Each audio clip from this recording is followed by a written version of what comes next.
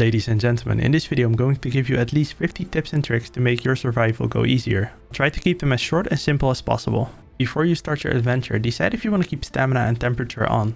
I enabled it because I wanted the extra difficulty, but in reality it really limits your movement and the temperature differences are more of a nuisance. It doesn't really add that much value to the game. You're just going to have to pay a bit more attention to which charms you equip. Once you rift through your island, don't immediately build your village where you spawn. I know this sounds weird, but just spend a little bit of time looking for the snow biome or desert biome, as it's going to help you out a lot later in the game. And it's also significantly going to reduce the amount of traveling you have to do. Finding a snow biome shouldn't be all that difficult. Go to high ground and then start looking around you. If you see large blue mountains, that means there's a snow area and you can just walk over there. Spotting a desert might be a little bit more difficult. Also go to a high area and then you want to look for a direction in which you cannot see any mountains. This is where you want to head towards. There's also a chance you could end up at a shore, but if that happens, then just go to high ground again and repeat this process. Also make use of your map. There's also a different way to do this. Once you have your village square set up, you have villagers dropping by, you can chat to them and sometimes they will give you useful tips as to where you should go. For example, if you're looking for a desert and you're talking to someone about it, they might say, hey, I would head north or I would go south. Unfortunately, this is a bit random. Villagers might also give you different tips on where to find certain items or what to do next in the game if you get stuck. Especially the one that you spawn with. In my case, it was Cuddle Team Leader. She guided me through the first part of the game. Once you place down a village square, you can always break this one and relocate it anywhere between the borders of your village. Even when you upgrade this to level 10, which is currently the maximum, you don't need to find all of the resources all over again. Once you place it down, it's going to immediately be level 10 again. You only have 24 inventory slots, which is really not that much. So try to do inventory management as much as you can and build a lot of chests in order to save your stuff in. If you just keep this organized, it's going to make finding stuff so much easier. And especially if you need to craft certain things, you'll immediately know where to get it from. Later on in the game, as you collect different materials, you'll be able to make a larger chest. But especially in the beginning, the little ones are fine. You can use beds to create a respawn point anywhere on the map. This is especially useful if you're going to fight a brute or if you're going to explore a cave. Basically anything that will put you at the risk of dying. Just make sure that you use a bed beforehand so that if you die you can respawn very close to your backpack and just pick it up again. You can get more hearts by creating different charms and also by eating certain foods, but those hearts won't be permanent, they'll be temporary. If you really like Dark Souls, you can go through the game with 3 hearts. It's just going to make everything so much more difficult. So as soon as you can craft charms, please go ahead and do so. You can run and crouch in the game. And crouching is especially useful for when you want to sneak up the brutes or certain enemies and you want to deal a bit of damage before they start attacking you back. I cannot tell you which button to use because you might be playing on a different platform than I am. So check your settings if you don't know which one this is. You can use brutes to destroy things. The brutes are very aggressive and will charge towards you. And that is really convenient because especially if you want to farm flexwood, which is dropped from cactuses, or if you want to get frostpine, which is dropped by the trees inside of the ice biome, locate a brute and get them to charge towards you, and afterwards loot as many of the items as you can. Same as with regular Fortnite, large bushes prevent fall damage. I don't know in what type of situation this would be useful, but now you know. This tip might be greatly underestimated. You need to build, because it is still Fortnite in some way. You have stairs, you have floors, you have walls. Use those to get to locations that you otherwise wouldn't be able to get to. And also if you fall down in a cave and there's no way to get back up, just build some stairs so that you can escape. I panicked the first time it happened to me and then afterwards I was like, oh wait, I could have built my way out of there. If you're in your village or somewhere out in the open, make sure that you put your tools underneath cover.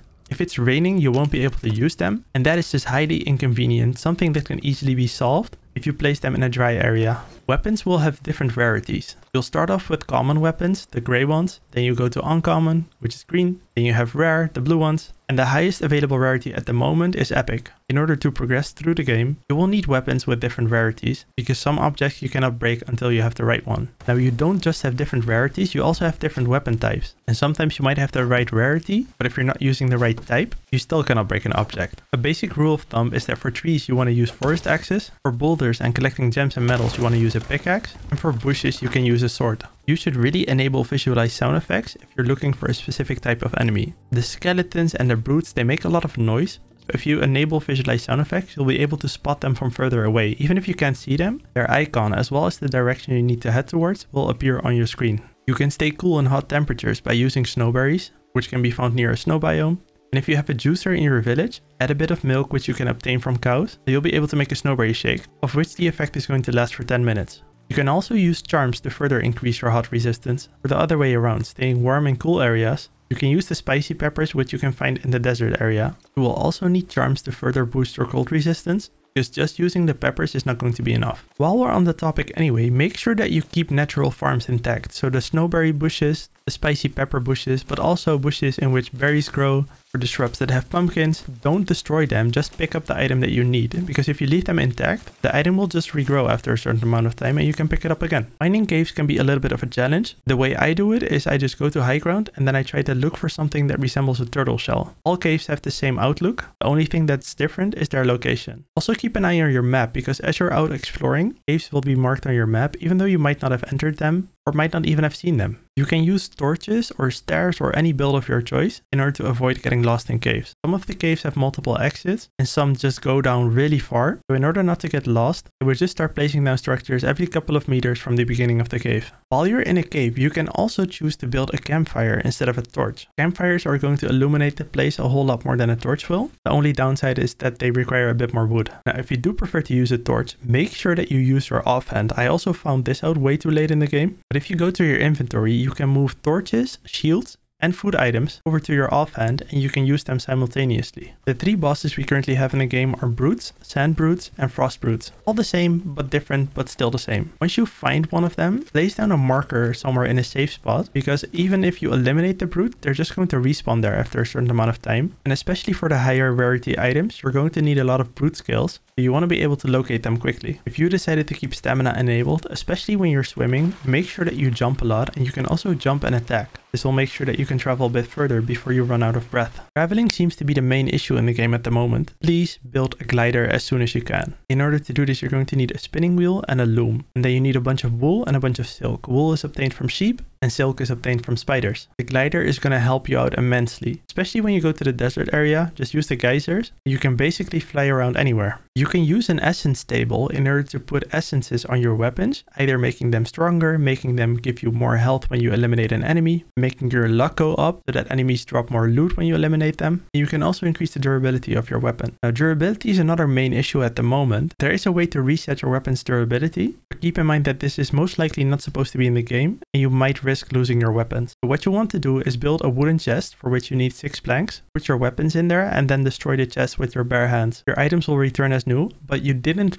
fix your durability, you basically reset your weapon, so any enhancement that you had on it will be gone. I've seen a lot of comments from people saying that if they used this inside of a cave, they lost their weapons, so use this at your own risk. For me, this has always worked perfectly. You can use villagers to follow you as you're going on an adventure. Talk to them and then say let's explore, and they will join you. You can also dismiss them once you've had enough of them. If you find any spare weapons, such as a pickaxe, forest axe, or sword, give them to the villager that is following you. Not only do they follow you, they will also help you attack and destroy certain things, and if you give them multiple weapons, they can save all of them and also switch to the right one depending on the situation. If you don't want to get close to an enemy, such as a brute, make yourself a crossbow and then use that crossbow to keep your distance. You can also build up the high ground, and then there's just one attack of the brute that might have a chance of hitting you, which is the toxic boulder. Crafting arrows doesn't really require a lot of materials. You can also infinitely farm arrows from enemies. If you either spot a skeleton or a bandit that has a crossbow, build several walls around them and then start dodging them as they're shooting at you. They have infinite ammo, so you can pick up as many of them as you'd like. You should really snap your builds. And what I mean with that is that whenever you're building something, there's a button that you can press which will automatically put another item either next to it, above it, or below it without you having to manually align it. This will allow you to build larger and complex structures in a faster way. Also, for example, if you're building stairs, when you use the snap tool, you can just walk over them instead of having to jump every single stair. Did you know that the village builds are modular? What I mean with that is whenever you place any structure in your village, once you've finished it, you can just break down a wall and replace it with a different one. Or if you have something that really needs another door, you can remove it. It's extremely useful to create unique stuff like this. Also, I don't know if I mentioned this already, but the game will save every single one of your builds. So if you go inside of a cave, all your structures will still be there the next time. And this applies to the entirety of the map. You can increase your village rating by building stuff, beds, houses, kitchen appliances, literally everything. But if you want to quickly boost your village rating, build as many lumber mills as you want. They only require 8 wood and 15 granite, which is very easy to obtain. And every single one of them that you place will make your rating go up very rapidly. Once you've upgraded your village and you have more villagers living there, give them jobs. You can make them farm resources, you can make them smelt metals, you can make them create textiles. Basically outsource everything that is very grindy so that you can spend your time doing other things. Another interesting thing to know is that villagers can give you items that you haven't unlocked yet. For example, later on in the game, you're going to need a heavy wool thread, but you will not unlock this recipe until you find heavy wool. However, if you get a villager to do a textile creating job, There's a high chance that they will end up with the heavy wool thread, and once you take it from them, you'll automatically unlock the recipe for it as well. If you want to get rid of a villager, you cannot just talk to them and tell them to leave. The only way you can get them to leave is by destroying their bed and then making sure that there's no other bed available. Because if you destroy their bed, they're just automatically going to claim a new one. However, if there's nothing available anymore, you can talk to them and they're going to give you a formal notice saying that they will leave within 5 business days unless they get a place to sleep in. They're very civil, those villagers. I like it. Mobs, on the other hand, are not so civil, and you should use that to your advantage. If you see a lot of mobs, make them destroy each other and then go ahead and finish the rest of them off before you grab the loot. There's no need for you to waste all of your weapons' durability if you can just sit back, relax and watch the show. Unfortunately, there's no way to skip time in LEGO Fortnite, but there is a way to skip the night and to make the rain stop, and you can do this by leaving the game. I usually go in a bed first to create a respawn point, and then I just go back out and I go back in. It takes about 20 seconds, but especially if I need daylight for something, I don't want to wait for 5 to 10 minutes until the night is over, so I simply just restart my server. If you see a rainbow on the map, you can walk over there and build towards it, and there you'll find a whole lot of people dancing. If you do an emote with them, they're going to drop you some loot. Sometimes as you're exploring the map, you might see a shiny little butterfly. If you follow this, you'll eventually end up at a llama, which you can then pet. It's going to open up and give you a bunch of goodies. They won't necessarily be great items, but especially in the beginning of the game, this is useful. When you craft weapons in a new rarity, keep in mind that the general rule of thumb is that you create your forest axe prior to your pickaxe. The reason for this is that the materials you need for your pickaxe can only be obtained by using the forest axe in that specific color, or rarity, whatever you'd like to call it. For example, if you want to create an epic pickaxe, you will need frostpine, but the only way to obtain frostpine is by using an epic forest axe. If you do not have a weapon of the right rarity, but you manage to get your hands on some flexwood, you can build a dynamic foundation and then push it into objects in order to destroy them. This works really well, and once you're done, you can destroy your dynamic foundation and pick up the flexwood again. While we're on the topic of destroying things, you can destroy and move any of your builds, including the village square. Only keep in mind that if you build something in a specific rarity, for example an epic crafting bench or a bed for which you need frostpine, you will not be able to destroy this with any weapon. Most of the objects can be destroyed with your bare hands, also making it go faster. But the example of the frostpine bed, you can only destroy this using an epic weapon. New weapon rarities can be unlocked by upgrading your crafting bench. The first upgrade is quite easy, but when you want to go from uncommon to rare and from rare to epic, you're going to need a whole bunch of materials. I would recommend that you do this sooner in the game rather than later to make the rest of your journey go a lot smoother. Especially in the beginning of the game, when your weapons aren't that great yet, you can use water to kill enemies. Especially brutes, wolves, and rollers have a tendency to just lunge towards you, and if you find them near a bunch of water, they will go in there and immediately get eliminated, allowing you to easily pick up their loot. If you're looking for sand rollers but you cannot find them in the desert, you can also go to the shore. It's a different biome. There's not a lot to do there yet. Maybe we'll get pirates or something in the next update, but you can find sand rollers there. And it's a shore, there's a bunch of water. So stand in there, make them come towards you, and then pick up their loot.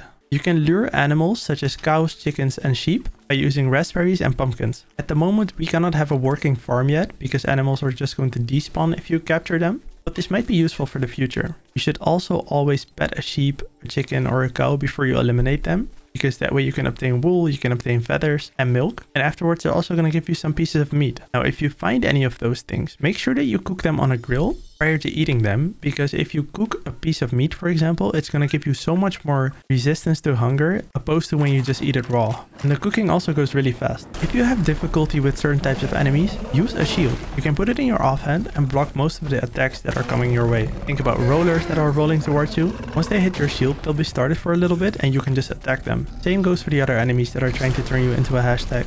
Unfortunately, not all attacks can be blocked, especially the ones from the brute. However, for the enemies that we have in the game now, you can dodge any attack. And for the ones of us that have played Dark Souls, this should be a piece of cake. The brutes, they might swing, they might stomp, they might do a ground smash, but everything can be dodged. And there we go. That is probably everything I've discovered during my adventure. And it would have been useful to know some of these things before I started on my island. Thank you so much for watching, and I'll see you at the next one.